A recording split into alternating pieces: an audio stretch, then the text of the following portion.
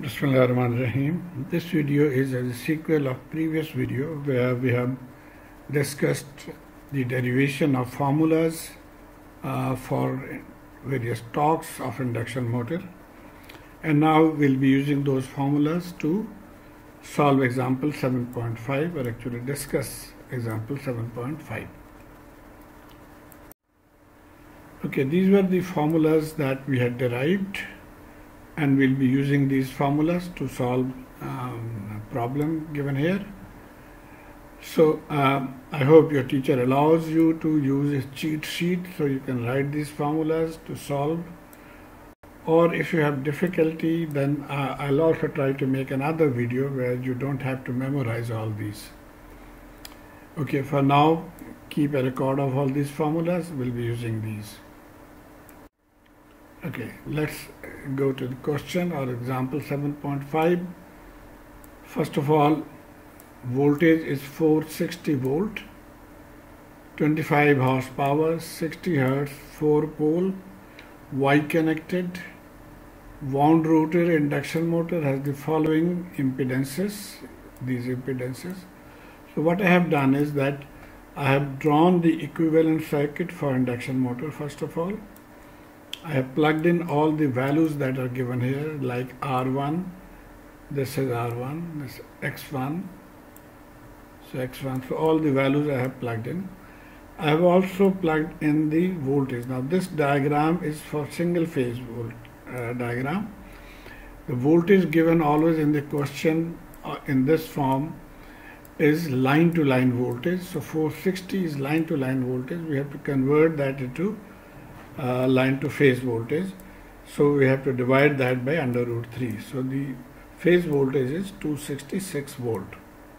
Okay, now this given, the question has 4 parts. What is the maximum torque of this rotor and at what speed and slip?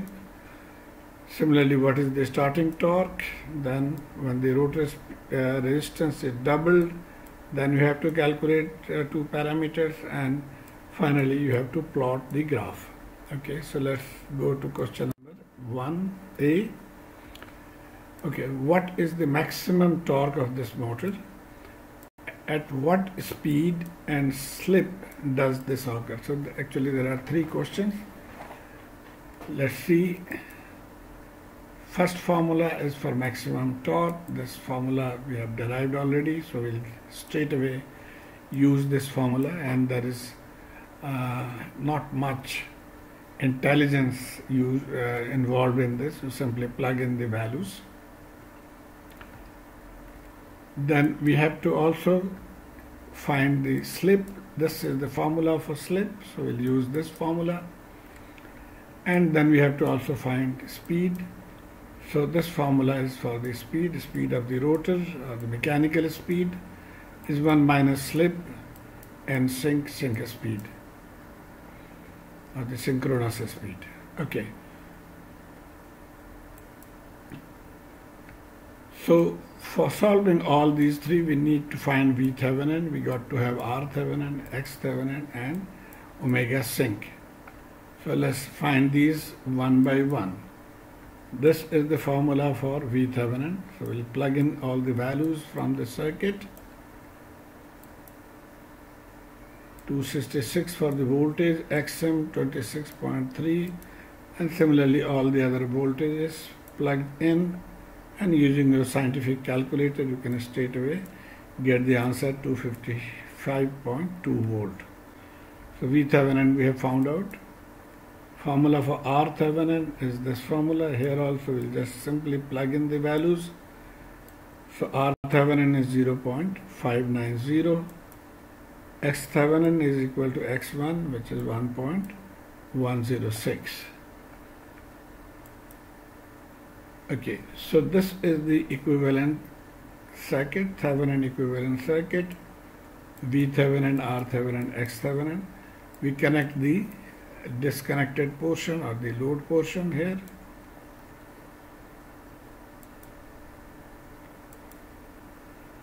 Okay, and finally we have to find omega sync. Omega sync, when we talk of omega, we are talking of the angular frequency in radians per second, and that can be achieved if you know the synchronous speed, multiply by 2 pi radians divided by 60. So let's see what is n-sync. Now n-sync can be found from this formula, 120 into the frequency, line frequency divided by number of poles, and so that is 1800 revolutions per second. Putting this value in here, we get omega sync to be 188.5 radians per second. Okay, so we found all these 4 terms. Now let's get the formula again for Tmax. We just plug in all the values. So Tmax is 229 Newton meter. And the slip, again we plug in the values here. Slip maximum is 0.198. And the third parameter, the mechanical speed, is 1 minus S and sync. We know all the values. S from here, 1800 RPM was the sync speed. So the mechanical or the rotor speed is 1444 revolutions per minute. Now with this data in mind, let's build a concept here from the torque speed diagram. So this is the torque speed diagram, and here if you plug in these 2 values, you can see that the maximum occurs at 229. So this is 229, and the speed at which it occurs is 1447. So this is the concept. You can easily get the idea from the graph for induced torque and the speed. Okay, the next is, what is the starting torque of this motor? Now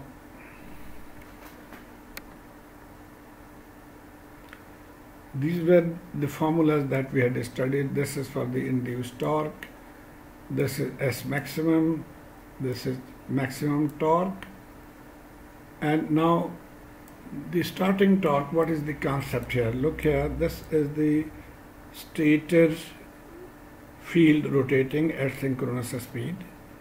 The rotor is not rotating, it's fixed, it is not moving, and therefore there will be maximum slip between the two. This is static and this is moving, and so the slip at the start will be 100%, and that means S is equal to 1. So we'll plug in the value of S is equal to 1 and this to get the starting torque equation. So the starting torque, we plug in the value of S is equal to 1 and this. So this is the equation, and here now again plug in all the values. So the starting torque will be 104 Newton meters. Again we go back to the graph to see what is this concept. Now see the torque speed curve, it is starting at this point, which is 104. So the starting torque we have calculated to be 104 Newton meters. When the speed is 0, that means the rotor is not moving, it is here. Okay, coming on to third part, we have to calculate the speed and the starting torque when the resistance is doubled. So let's double the resistance. Earlier it was 0.332, now we have doubled it to 0.664. So we have to find the speed. We'll use this formula. We don't know what is the slip.